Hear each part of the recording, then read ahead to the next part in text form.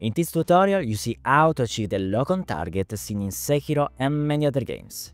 Today, we are building the technical side of the system, and in the next video, we'll cover the graphics. I'm Mark and this is Game Dev Journey. Let's start. Okay, so now we want to create our input. Okay, so go in input action, and I want to create our AI underscore lock on. Yes, open it. And yes, now we have our input action modifier pressed. Okay, save, and of course if you want you can change it. So now go into default and simply go in mappings and select our lock on, otherwise it doesn't work. Okay, so of course you can choose, I choose tab, but you can choose what key you want. And now we want to create our blueprints folder. That is basically our folder for our enemy blueprint. Okay, so basically we want to create an enemy, a character. Okay, and of course I will call it bp underscore enemy 1. Okay, save. Now we are in BP enemy 1, and the first thing to do is basically to set our mesh to our mannequin. Okay, so select many simple and now rotate it by 90 degrees, yes, and move it. Oh, yes. Oh, okay, maybe yes, like this. Okay, like this, perfect. Compile. Now we want also to add a scene, and of course a scene component. I will call it maybe target. Yes, and this is important in reality for our next episode. Okay, so compile and save. Now we can simply set on the settings our tag, because we wanted to choose enemy for our tag, and this is very important because otherwise it creates some problem when you want to find, okay, the enemies in the level. So now go in third person, because I have of course third person template, and select third person character. Now we are in and we want to create our variables. The first one is basically is locked on, is a boolean. The second one is locked target. Okay, and the third one is basically lock on range. Okay, and the third, okay, is closest target. Okay, but the second is an actor object reference. The third one is related to float, is the max distance. Okay, and yes, it's not, yes, it's the distance. Okay, and it's a float.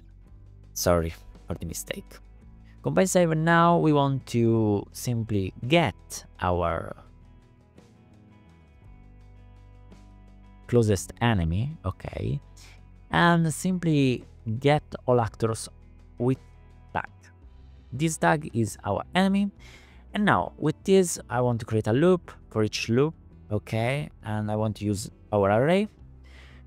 Basically, we get our array element, okay, and simply get actor location. Yes, and now we want also to get our actor location, but now for our third person character. Okay, we want to do a subtract to simply like get the result of that vector. Okay, the length is very important, otherwise you don't have a float, and of course this float must be less or equal to our maximum distance. Okay, but not also this, we want also to basically control if it's less or equal to our closest target distance.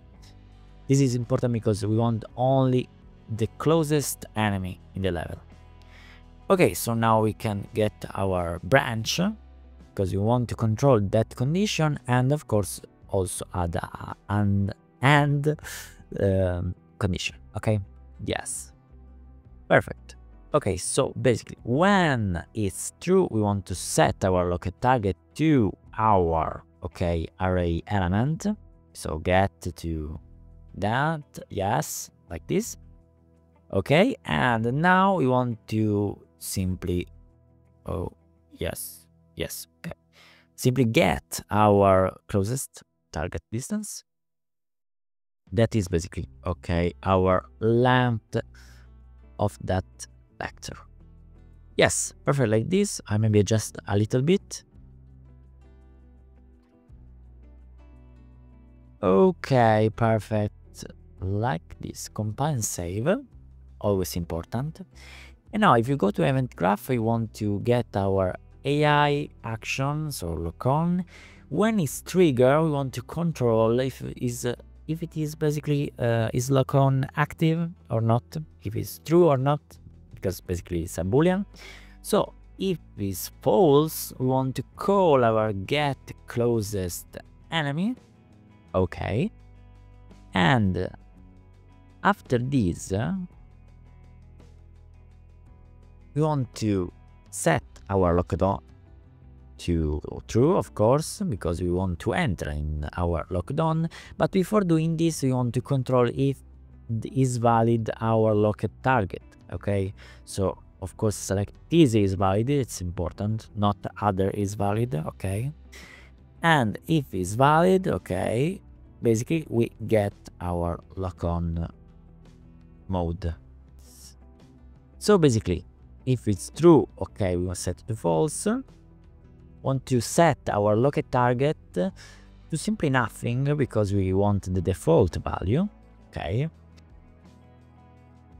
and also here I want to call event tick because we need it, and we must control with a branch if is lock on, because if is lock on, basically we want to create a custom event.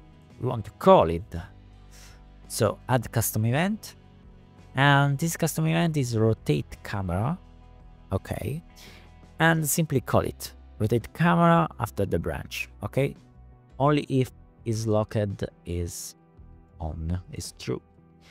Okay, so now get it and get the locked target. We want to get actor location, not only actor location of the locked target, but of course our actor location of basically our player. Okay, so I will duplicate it and use a node, particular node in reality, that is find look at rotation, not relative, sorry. And this is important because otherwise you don't have the correct rotation. Okay, so we use that, okay, to set control rotation. You must don't check the context sensitive, and of course the rotation is our find the look at rotation, but the target is our get controller. Okay, something like this. Target itself is not a problem. So compile and save. Okay, want to get our controller and set ignore lock input. Okay, also for that, so basically I want to select the true if is lock on is basically false. Okay, and yes, of course the target is get controller. Basically we ignore the fact that the mouse can move the camera. Okay, okay, and also select use controller for rotation in third-person character. Okay, it's important. So now, okay, we have done basically everything in reality, but okay, you must put the enemy in the world, and okay, we can test it. Okay, if I press, okay, nothing happened. Okay, wait this. Okay, the problem is you must select the lock on range. Okay, so I want to choose 1050. Sorry, 500. And okay, here also we must select our closest target distance. And we want to simply like set it to our lock-on range. Okay, why this? Because otherwise maybe you have in the previous time an enemy more closer than now, okay, and you cannot see basically the enemy because the condition is not valid. Okay, so now test it. We must test it, and okay, press tab. Yes.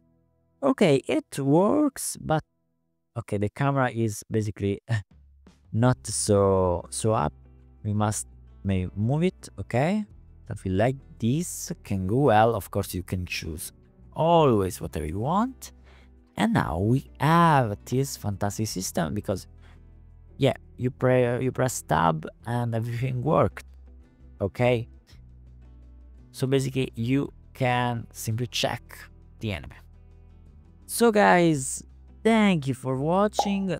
If you have enjoyed this video, please subscribe, and really thank you for everything. Thank you for watching. I really appreciate it. If you want to comment, maybe you have a problem, you have something to say, I will help you. So thank you guys, and bye bye.